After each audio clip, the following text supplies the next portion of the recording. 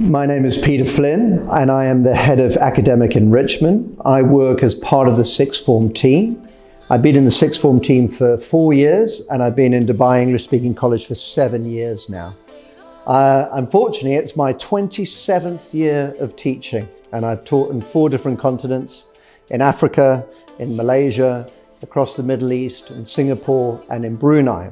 And I came to Dubai most recently. It's been a fantastic college to work in, partly because the sixth form team is so supportive and so dynamic. And I think what makes us such a strong team is the fact that we work in close proximity with each other. I work with Mitchell Burke, who's the head of higher education, and I also work with Maria Vitaratis, who's the head of careers, very closely. Together, we're a tight-knit team.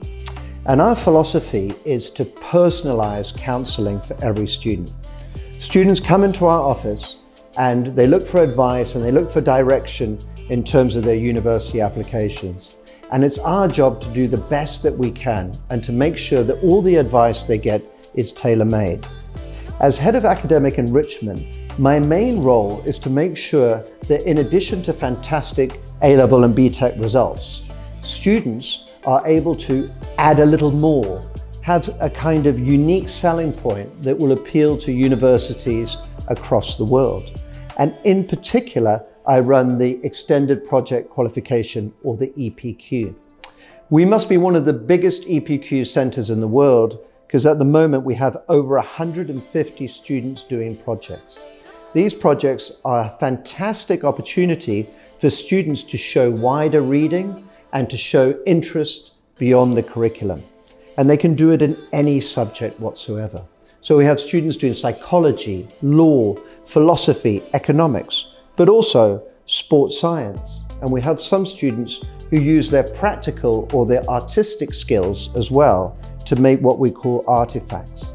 All of this EPQ is designed to show, as I say, curiosity, engagement, and passion.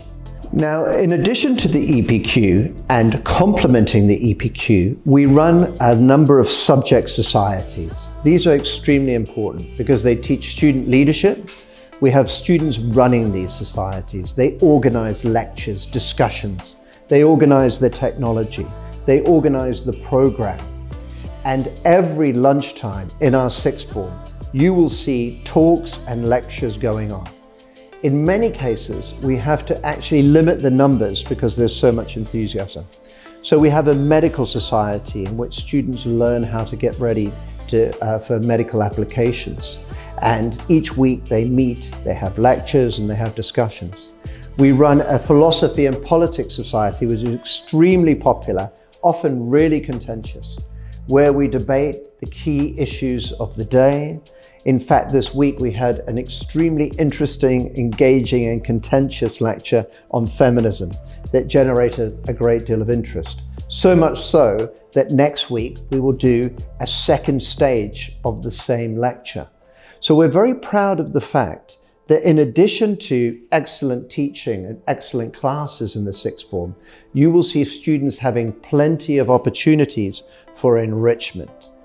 Our Law Society is also extremely well attended, and one of the main aims of the Law Society is to give students insights into what a career in law will entail and how to make their legal applications competitive by showing an awareness of the debates of the day. One of the great things about the DESC sixth form is that we are able to give the students individual counseling sessions where we can personalize their learning. We can look at their EPQs and their university personal statements, and we can give them genuine, deep advice. And they're able to answer us questions so that these become really productive learning encounters. And this is something that is so important to the culture in the sixth form and so much part of my job. And seeing the learning journey of students going from their initial ideas to finishing fantastic 5,000-word university-style dissertations is without doubt the most satisfying aspect of my job and the one that gets me up in the morning.